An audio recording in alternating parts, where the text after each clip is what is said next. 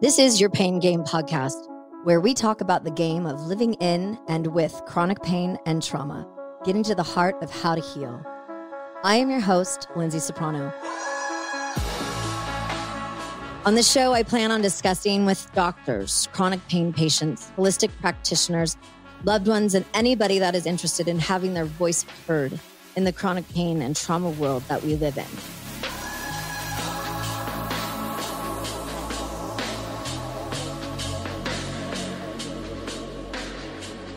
So for those of you who have been listening to this lovely little show of mine, you know by now that I have a terrible relationship with food. I didn't truly realize how bad my relationship was until about 6 or 7 months ago when I had a total meltdown, which also, if those that know me know that having a total meltdown isn't like infrequent. But I had a meltdown with a dear friend of mine and had to say the words, "I have an eating disorder." And I didn't really realize that food was so emotional for me. Like it never was until I was blessed with this diagnosis of CRPS. I was never a foodie per se. I never avoided food, but when I did eat healthy. But like, if I'm honest with myself, I would rather just like take a pill, have it give me all the nutrients that I need and all the food that I need, and I can just keep going with my day. And well, of course, unless we're talking about eating tacos, because I can eat tacos all day long. So, when I've been thinking about my relationship with food, when I was just about to pull the plug on an abusive marriage many years ago, where my relationship with food officially changed. And I kind of just stopped eating. And looking back, I think it was depression and anxiety that steered a lot of that response to divorce and loss. And it was a time of my life when my safety issues were kind of rebirthed from my childhood as well. And that's also when I was diagnosed with CRPS. So I got divorced. I moved from Austin back to Los Angeles. One of my dogs died and I was diagnosed with CRPS. And all of this happened in a matter of a few months. So food kind of became an inconvenience. And as my pain increased, my appetite decreased. And obviously stress is connected to a lot of that as well. But I'm a smart little lady. So why am I struggling so hard to nourish myself when I know it's medicine? And I'm getting super frustrated with myself because I know what I am doing.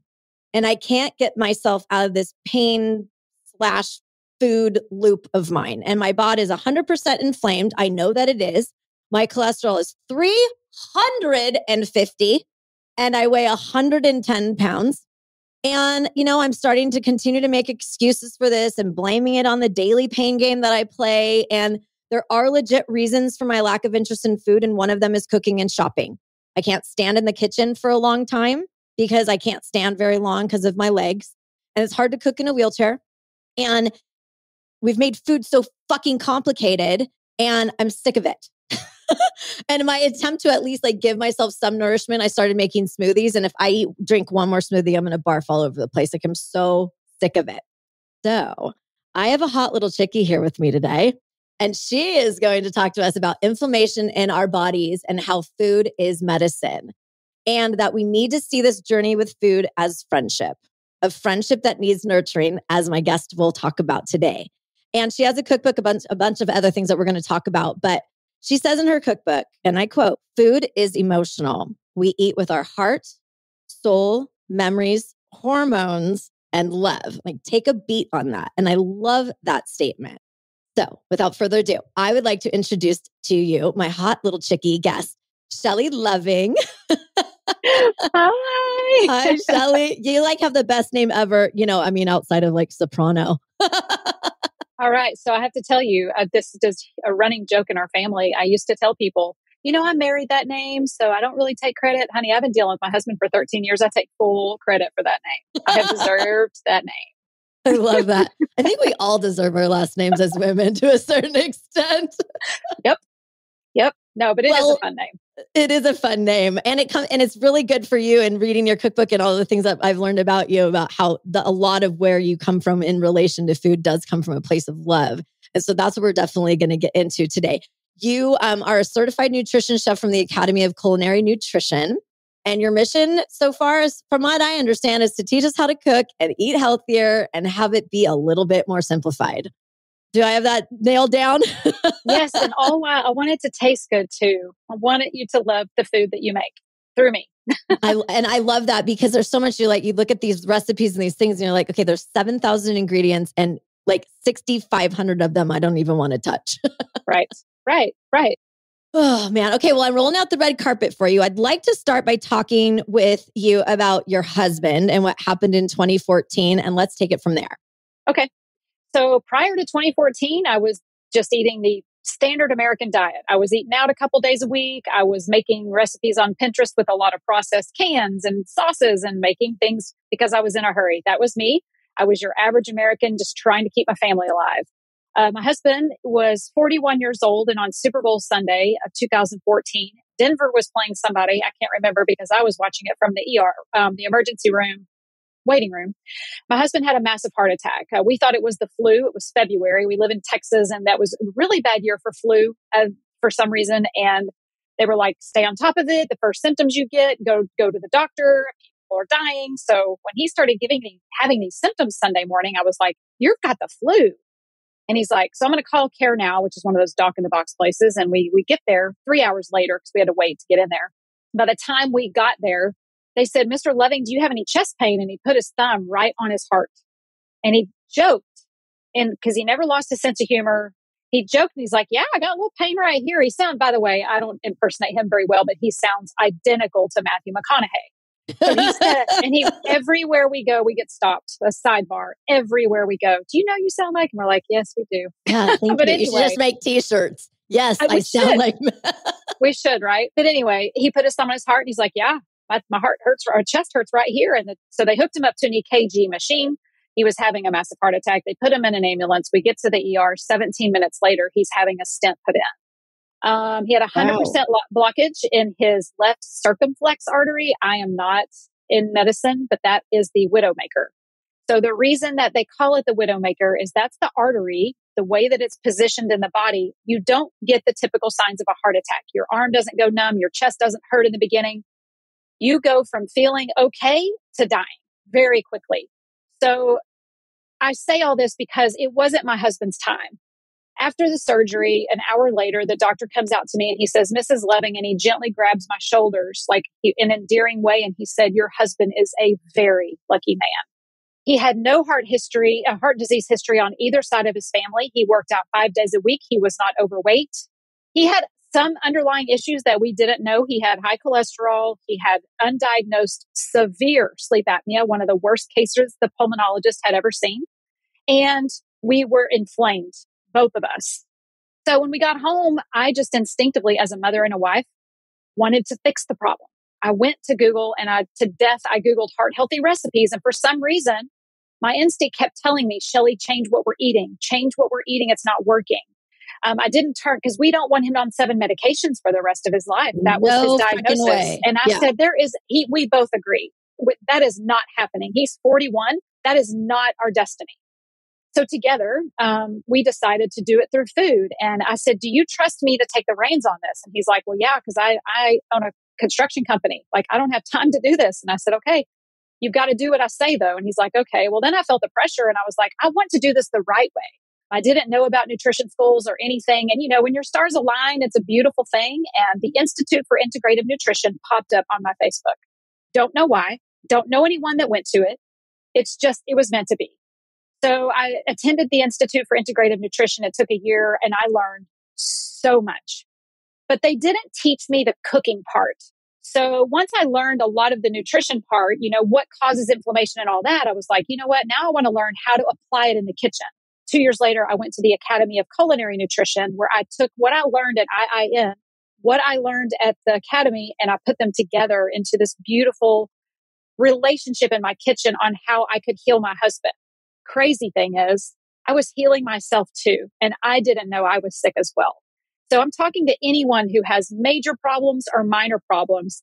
If you have inflammation in your body and you have little tiny symptoms like dull headaches, fatigue, brain fog, joint pain, all of that is stemmed from chronic inflammation. So I had all of these things going on in my own body.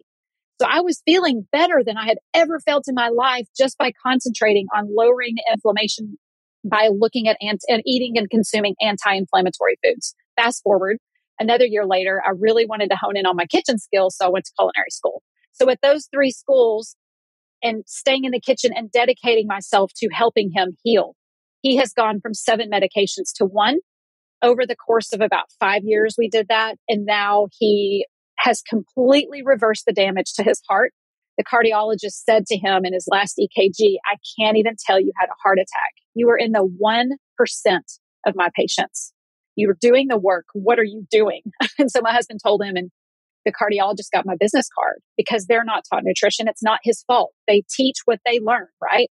And nutrition is not part of their package deal in school. So it's up to people like me that have a tragic event that turn it around. It is now my mission to pay it forward. I want to help people. There are so many people in pain, and I am not a doctor and I cannot give medical advice, but what I can do is encourage people to start in their kitchen, roll up your sleeves, and incorporate some anti-inflammatory habits for long-term positive health results. Yeah, exactly. Well, and you really, I'm glad that you brought up the point about doctors and how that's just not part of their school of thought, because it is not. And I don't understand it. And we've talked about it on this show, and we will continue to talk about it, even though I'm like the worst person when it comes to nutrition and I'm working on it. I'm not great, but I'm getting there. And it's people like you coming into my life that are starting to motivate me to think differently about food, because it's not like I don't like the taste of tacos. It's just, you said something in your cookbook about how like, I can't possibly live without cheese or something like that. It was like some quote, because that's me. I'm like, how is it possible? Because outside of cheese, I don't eat any dairy. Like I'm big picture, I'm gluten-free. I'm touch and go on alcohol. Like I'll go like months without any. And then I'm like, I feel like drinking a bottle of wine tonight, But big picture, I don't feel like I eat all that bad when I do. It's my frequency of it. I don't eat enough. I don't kick off my day with a really good hearty breakfast. I'm like, oh, it's 1. Maybe I should eat something today. And I think that you nailed it in the beginning where you were talking about how the typical American woman that we work and we do this and we do all of these things and we end up being the last person on our list. And here we are going, okay, great. Now I'm like, what am I going to do? I'm just, forget it. Let's just go out to dinner, Right. And that cycle. And it's more freaking expensive. I know everyone complains about, oh my God, eating healthy is so expensive. I'm like, dude, have Eating you out seen is the the most price of our expensive. food? It is so expensive. A bottle of wine at the restaurant is $80 and I get it from Total Wine for $12. Yep.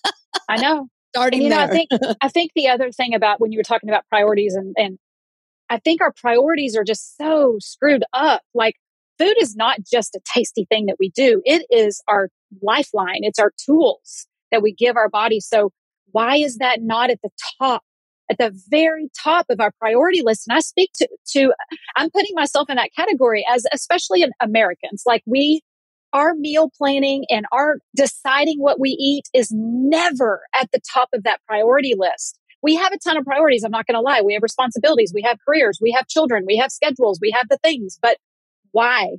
Why are we sacrificing our food choices above all of that? When if we don't have that as a priority, none of that other stuff falls in line. We can't have a successful career. We can't be healthy. We can't be vibrant for our children. We can't have a successful career when we're feeling in pain and we're suffering and we're going to the doctor and we're spending our money on prescription drugs and the food is at the top.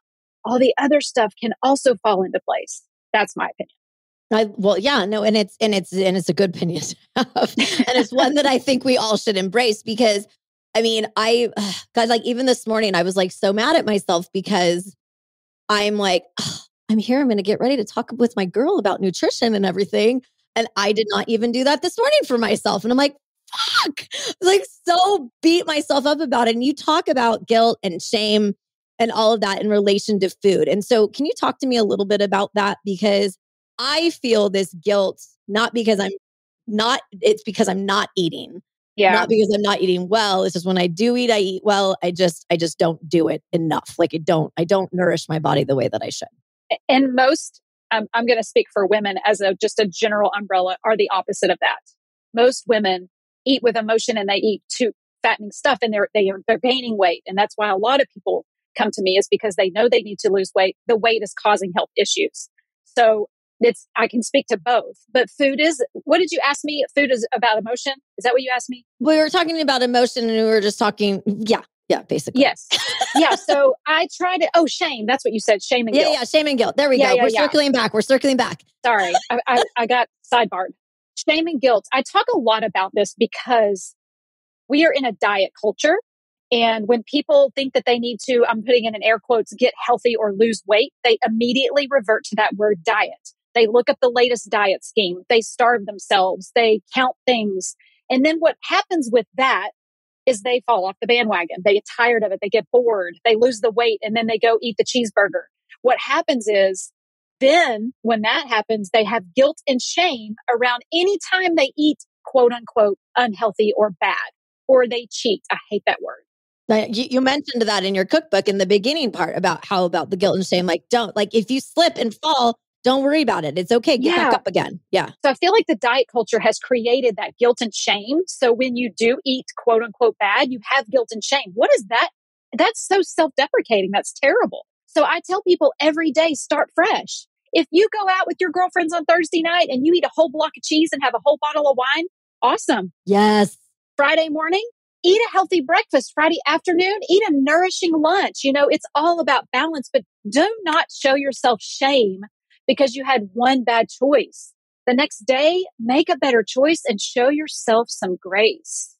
Yeah, and I think that's a problem, especially with our processed food and our time, and we've got to get things done. Like my sweetie, for example, and I know we talked about this on my meet and greet. He wakes up super, super early. He's up at 3:30 in the morning and he's been doing it for 30 years. And this is what he does. And he grabs the same crappy food in the morning and at least he's feeding himself in the morning, unlike myself. But it's not necessarily great food. It's fast. It's thrown in the microwave, call it a day. And I'm trying to get him out of processed food and I'm trying to get me into eating whole food, eating better. But when we're together, because we live separately, back and forth and all this baloney between Orange County and Los Angeles. So we're together only for a couple days during the week. And when we're together, we do great. But during the week when we're not together, we're just like he's not going to cook for himself. Not even remotely happening. Me, I'm trying to, but even then I'm like, well, I made all this food and I guess I'm going to eat a tablespoon of it. And the schedules that we keep and the easy access to processed food and throwing it in is a really big problem in our world, specifically in America. Because when you travel overseas, food is at the forefront of all they do in Europe. You go there and it's this beautiful food and you don't have any stomach upset. It's real. I'm like, wait a second. Did this goat cheese just come from that goat? They're like, yes, it did. I'm like, it's amazing. And we don't have that here. We don't have it here. It's horrible. No, it doesn't make the big box people any money if we did that. Of course not. No. Why would we do that? Let's make Big Pharma and corporate America just as happy as could be. Put our Americans' health at first? I mean, no, that's silly. Come on. Absolutely not. What kind of conversations wouldn't make us any money. No, absolutely not. Like we were talking about before, we should probably just not be able to vote anymore because what do our minds even matter? Right. Okay, so you made all of this incredible. You got your husband healthy, you got yourself healthy, and without even knowing. That's interesting that you're like, I didn't even know that I wasn't that great. I know that I'm not that great, but I love to hear that you didn't know. Because there are plenty of people skinny fat is something that I like to talk about because I'm super, super skinny. But I know that my body, just based on my cholesterol, I've got liver's part of the problem, but also CRPS has just gone into my gut. So it just affects all kinds of different things in there. So what do we do to simplify and eat better without feeling guilt and shame about when we do slip down? Because it's going to happen. We're going to go out, we're going out to dinner tomorrow night, this fancy restaurant that we love. And we're not going to eat the greatest food on the planet. It's all healthy and really good, but we're still going to indulge. It's good. You should. Yeah. You should. I want people to have a healthy relationship with food. And that means enjoying the foods that you really love. I really like to implement an 80-20 rule. And that's an ideal world. Most people, even people who are just starting, I'd be happy if they did 60-40. But when I say 80-20, 80% of the time, try to eat with cognizance. Plan some of your meals so you know you're getting your nutrients and save that 20% for your fancy night out, your Super Bowl party, your night out with the girls, any kind of party or event or sporting event or whatever. Save it. I tell people, plan your week moments. Let that be your 20%. So when you know you have something coming up, if Thursday night's your night to go have that fancy dinner, Monday, Tuesday, Wednesday, really get in all your nutrients, get your vegetables, hydrate. So on Thursday, you have no guilt because you earned it. You don't need to earn it. But when you go, you have less guilt and shame because you're like, I know I prepared for this and my body is going to receive this well because I treated it really well Monday through Wednesday. Because people ask me all the time, the number one question I get is, Shelley, what do you think about alcohol? Well, I saved my entire 20% for wine because wine is my best friend. I freaking love red wine. Me too. Love red wine. I love red wine. So my 20% is red wine. I'm going to be honest with you. I have a glass a night and I have my blood work done regularly. I'm really healthy, but the 80% of the time, I really want that wine. So 80% of the time, like today we had a very healthy lunch with a lot of greens and a good protein. And tonight we're going to have the same and I'm going to have my glass of wine with no guilt. Yeah, that's great. And because I think a lot of that, I've got a girlfriend of mine who's been dealing with weight issues for as long as I've known her, since we were, I don't even know, 15 years old and now we're 45. But her relationship with food is different than mine in that she just eats and eats and eats and eats and eats. Yeah, which is very common. Very common. Yeah. And I don't understand that piece. And so it's hard for me. And my sweetie is the same way. He'll eat till I'm like, your brain hasn't even caught up with your activity right now. Like you're going to feel like you just ate Thanksgiving dinner for every meal if you eat like this so quickly and so fast. Like take a breath, chew it. I don't know. Do something other than like shove it. Like I'm good at pacing, but a lot of that is because I'm being more intentional. And I know you talk about that as well, about intentional, your food choices and the way that you put your recipes together is extremely intentional. And I think to circle back to like what you were saying about if you make these choices along the way in these 80% and the 80%, if you make these choices, you put some plans in place so that you can be a little bit debaucherous with your food for the 20%, it doesn't put as much pressure on you to feel like, oh man, I let myself down again, that guilt and that shame. And I know that she deals with that because she'll just do like a double Western bacon cheeseburger and then, throw herself into a coma in her bedroom crying, Right. And that's really, really not the way that we should be doing this at all. And that's certainly not food either. No. And I just want people to have a good, healthy relationship with food. Sorry for the pun. I just want people to understand that food is, it's the one relationship that we all have to have our entire life from birth to death. We all have to eat. So it's the closest relationship we're ever going to have with anybody or anything. So we've got to love it. We have to take care of it and nurture it like a marriage, right? We can't not eat. Yeah. So we have to love that relationship and learn a good balance with it, just like a marriage. It is a relationship. So when you said earlier, I talked about that in the book about intentional. I talk about this a lot on social media is intentional eating versus habitual eating. So habitual eating would be going to the grocery store and buying the foods that you always buy because it's what you've always done. Let me give you an example. I grew up on some staples in our house. I was raised in the 80s. I'm 47. And I was raised on Oreos and Hidden Valley Ranch dressing. My mother just always bought, and I did the same thing raising my kids. I knew what they liked. I grabbed it, never read a label. That's habitual eating and shopping. I talk a lot about making it intentional, which means you've got to do some extra steps. It's going to take a little bit of time. It's going to cause a little bit of meal planning and prepping. It's going to make you read every food label when you get to the grocery store. But that's intentional eating because you have the reins. You hold the power on what you're putting in your body. Habitual eating, you're letting the big box companies and you're letting your bad habits create your destiny and your health. Yeah. And it's like, I cannot have 80 Costco burritos in my freezer. Yes, sweetie, I'm talking to you. It's just, it's that kind of stuff where it's just the quick grab because we're like, we've got to go. We're going. And then it's like, great. Why did I even eat that? Like that wasn't nourishing. That made me feel gross. I actually know that was a bad decision to make and I still made it. And then I feel like shit after I ate it. And now I'm beating myself up about it and so on and so forth. And then the process is repeated. I don't know how to get out of that loop. I'm not in that loop. I should probably be grabbing a Costco burrito versus nothing, but I still won't. So that's the thing. I'm like, but I'm not going to put that crap in my body.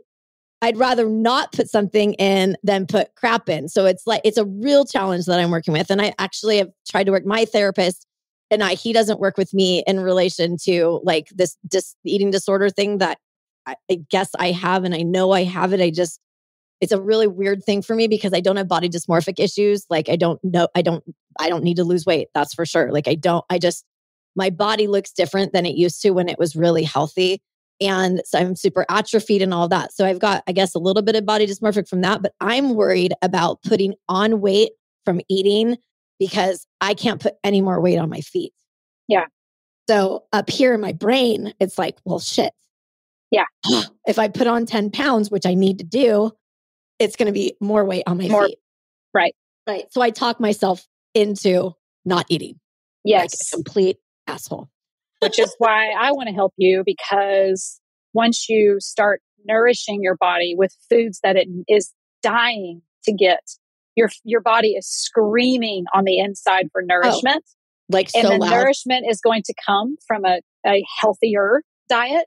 But it's kind of, it's a beautiful thing to watch people transform when they start adhering to some of my tips and tricks. I am not a miracle worker. I am the messenger. You have to do the work. I'm the one that helps people and tells them and encourages them and inspires them and uplifts them to do it.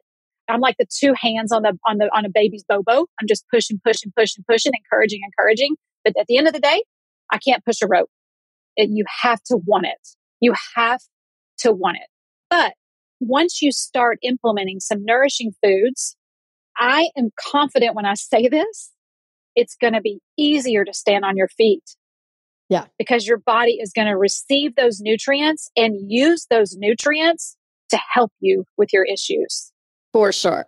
Especially when it comes to nerve damage. So like, geez, I don't remember which guest it was, but it was a couple weeks ago, but we were talking about the fact that our nerves are literally they're supposed to be surrounded by fat, basically, so everything is slippery and slidey and there's no, everything's all healthy and everybody's communicating, all the nerves are, but when you aren't giving your body any form of fat, the nerves are they're like open. It's like an open wire, right? That's not like wrapped around like, wow, that was a very good little visual, Lyndsay. Thank you. I'm patting myself on my back. No, like electrical tape, right? Like the electrical tape around the wires so it's not live and it doesn't hurt you and it doesn't. Right now, I feel like I am those exposed wires in my legs and in my feet where it's like zap, zap, zap, zap, zap all day long, all day. And so I was reading about like the myelin sheath for our nerve endings and all of that. And the number one thing is, well, you have to eat fat. And I'm like, okay. Healthy fats. I talk about that a lot. Oh, I know. In my but cookbook, it can't be cheese though. Every recipe in my cookbook tells you the source of healthy fat in that recipe. It's that important. And it's not everything in our body needs fat. Our brains, more than anything, need fat. And that's one of the big reasons that they won't talk about is why there's so many mental health issues and Alzheimer's and dementia, because we are not feeding our brain what it needs to work properly. It's going to break down. So yeah, everything in our body needs healthy fat. Yeah. And it's nuts because we think, all to go back to like what you were saying earlier about all these diets. Like, remember Atkins, or it was like, just eat hamburger patties and cheese and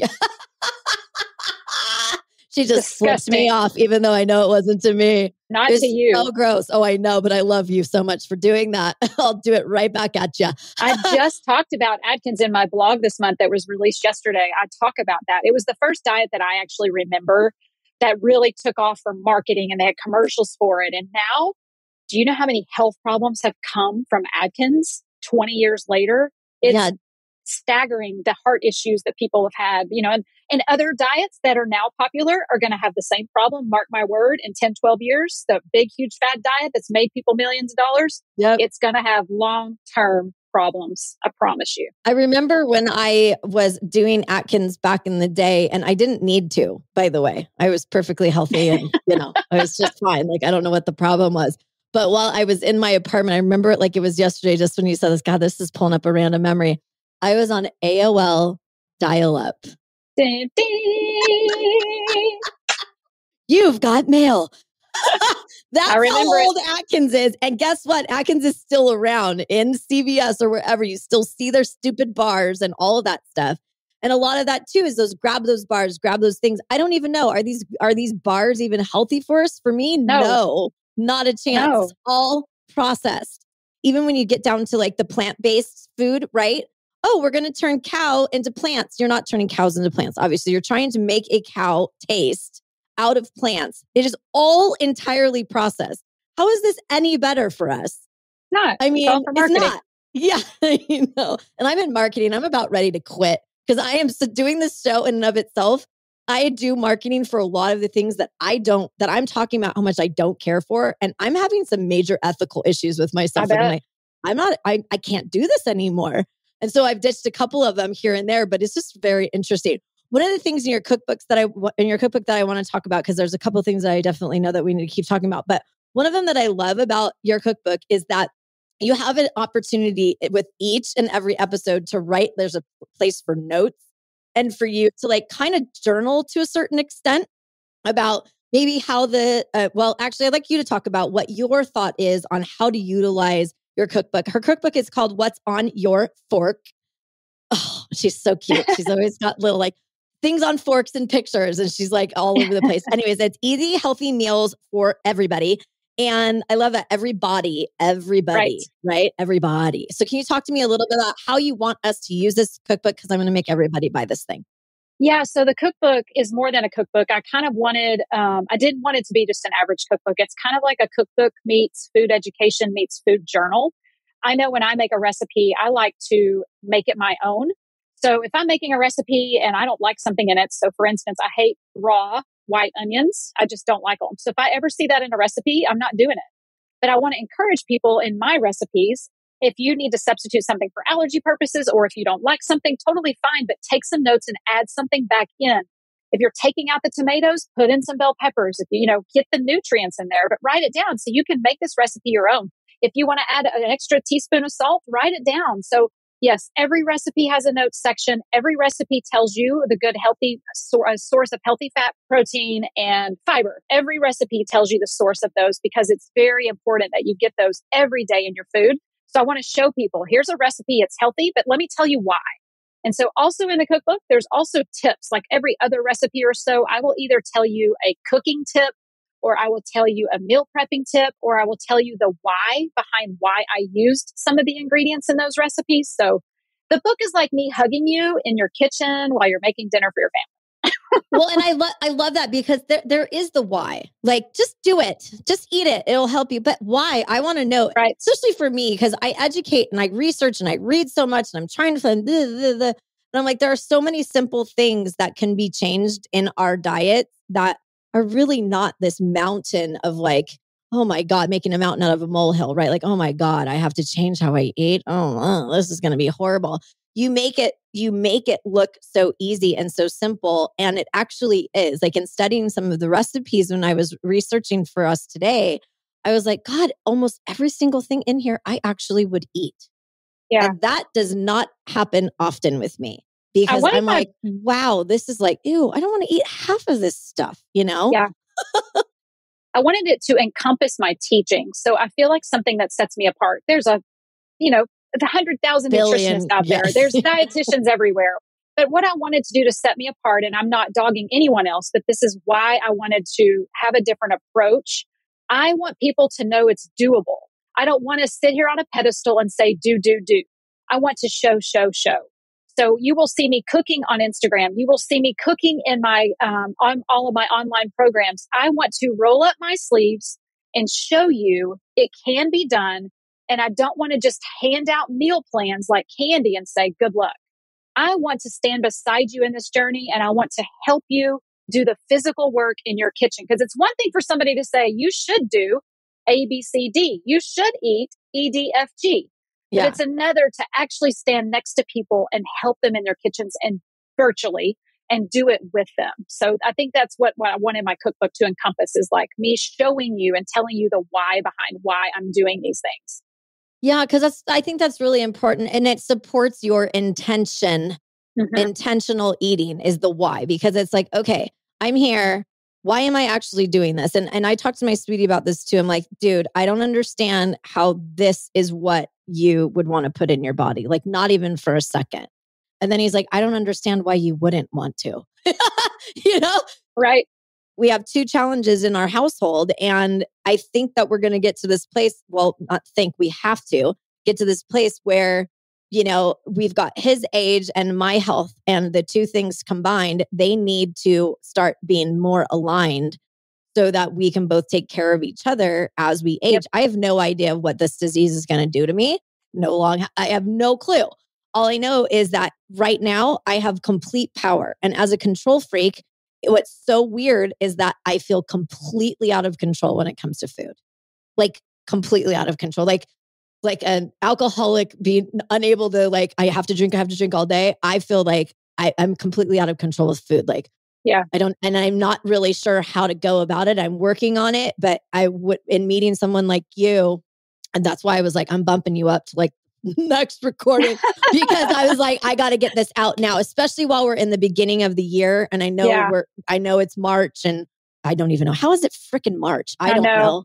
But that in the beginning of the year, while we're all like, oh yeah, we're going to make all of our, New Year's resolutions. I don't do those because, that's just setting me up for complete failure.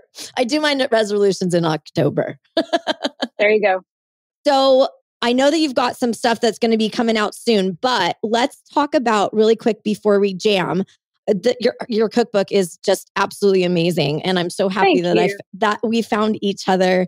And again, it's called What's on Your Fork? Easy, Healthy Meals for Everybody. It will be all in show notes and social and all of that. But you've got a couple other things going on. You've got freebies for healthier cooking. You've got an event coming up. You've got your online community. Can you talk to me a little bit about all of those different things here? Sure. Yeah, the first thing that I'd love to talk about is because everything I teach is around chronic inflammation and how it relates to food. I have a free event coming up at the end of March, and it's virtual. But what I'm going to do is talk very basic for 3 days. It's just a 20, 30-minute video a day. It's not going to take a ton of time, and it's pre-recorded. So anybody can attend with any schedule. What I'm going to do is I'm going to break down what is chronic inflammation, what foods cause inflammation, what foods reduce inflammation. So what a lot of people don't understand is they know there's foods that cause us to get inflamed, and so they'll eliminate them. But what they're not getting, what light bulbs are not going off, is they're not incorporating the foods that help lower inflammation. There are so many foods out there that will help your body and reduce the inflammation. So you need both. So we're going to talk about that a lot.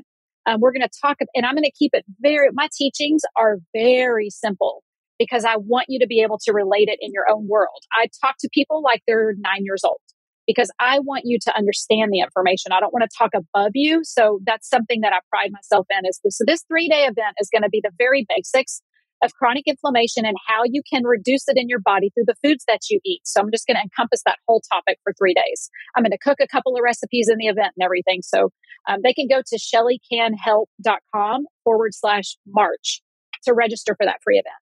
That's awesome. And I love the fact that you're going to be cooking and I'm going to be there. Good. But of course I'm going to be there, please. Because I need you.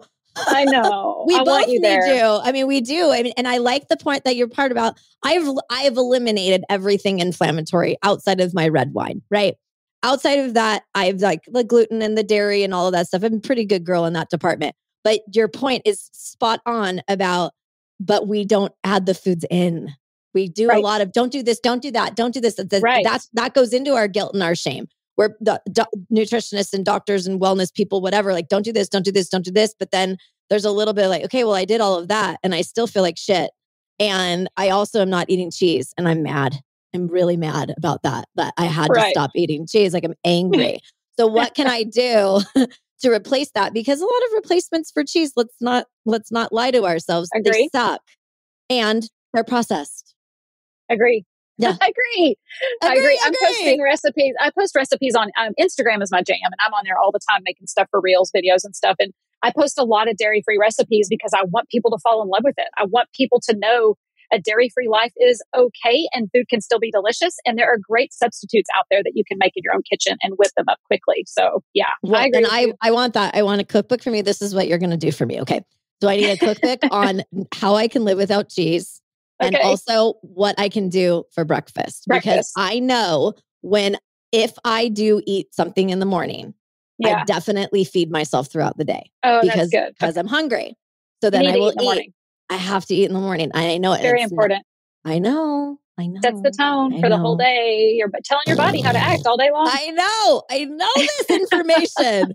But I wake up and I get in my group because it takes me like about 2 hours to get out of bed because my legs aren't really rocking quite yet. So I'm like laying there and I'm like on Instagram and I'm like, this is so stupid.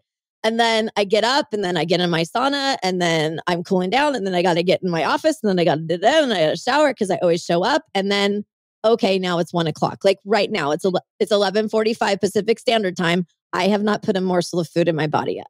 Think about all the meal planning you could do in that 2 hours every morning. Ooh, while I'm laying in bed. That's just not bad. saying.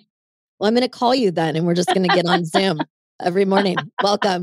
You just did that to yourself. Oh, that's okay, funny. so Shelley can help, and this is absolutely a legitimate statement. Shelley can help, but you can find her on shelleycanhelp.com.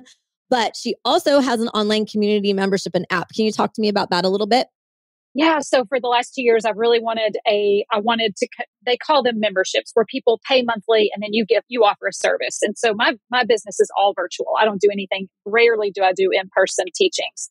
So for the last years, I've wanted a membership. Couldn't do one last year, kind of wrote a cookbook. That was a little overwhelming and time consuming. So this year I'm like, I'm doing my membership, but I wanted it to be easily accessible for people because technology is so important. So I took my online membership and I created an app. So there is an app that you can get on Android and Apple. It is a paid app. So I don't recommend just going to the Apple store and downloading it. Go to onthefork.co to learn about it. And then you can get it. If you sign up for the annual membership, you get 2 months free. It's less than $34 a month. It's me in an app. So you get every recipe that I upload has a video. So I'm making the recipe in the app for you to see, to show you it's not difficult. So I'm not just giving meal plans. Every recipe comes with a video. We just had our first guest speaker on Monday, all about mindset. We are having a yoga instructor in about 6 weeks. We're going to have a gardening lady in this summer. So it's more than just recipes. It's just me in an app inspiring you in a community environment. I think we all do better when we're supported and surround ourselves with like-minded people.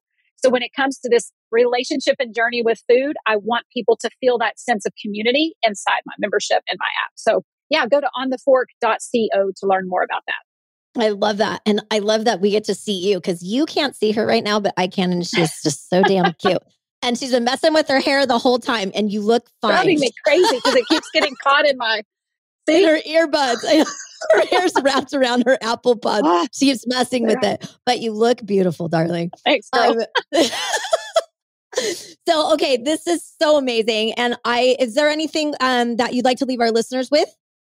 If you don't know where to begin and you know that you need to change what you're eating and how your relationship with food, just follow me on social or join my newsletter. All that is free stuff.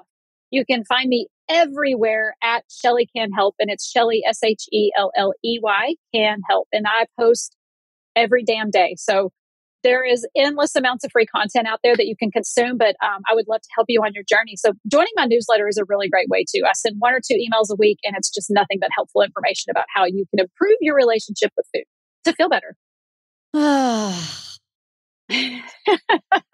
She's laughing at my face. This is definitely the last of the Mohicans for me is this food thing. And I don't know why it's the last, but here I am. And I know there are a lot of other people, especially in the chronic pain world, that struggle with eating disorders and struggle with the food that we intake. And so this is a message, not just to chronic pain people, but this is to everybody because we all need to have a better relationship with food. So with that, thank you so much for being here with us today, Shelley. I'm so happy to see you again. And obviously we will continue to be friends moving forward. And I will put all this up on social and in show notes. So you guys better follow her at Shelley Can Help and check out her cookbook, What's on Your Fork? Easy Healthy Meals for Everybody. It's on Barnes & Nobles and it's on Amazon. And I think they can buy directly from your website, can't they? No, it's just just Amazon. Yeah, just Amazon. There's a link. Okay. There's a link you can go to my website and go to Amazon. But thank you. I'm honored that you have been so gracious to have me on and let me use your platform to spread my message. I'm just on a mission to help as many people and pay it forward as much as I can. So thank you, Lyndsay, from the bottom of my heart for having me on today. You got it. And thank you for being here with me. You are exclusively invited to share this rolling up your sleeves and intentional eating VIP pain journey together. Let's get to the heart of how to heal with you by my side. Please follow the Pain Game Podcast wherever you digest your podcast content. We will be there. Visit us at thepaingamepodcast.com and follow us on all the socials. Thanks for listening, my little VIPs. Catch you on the other side.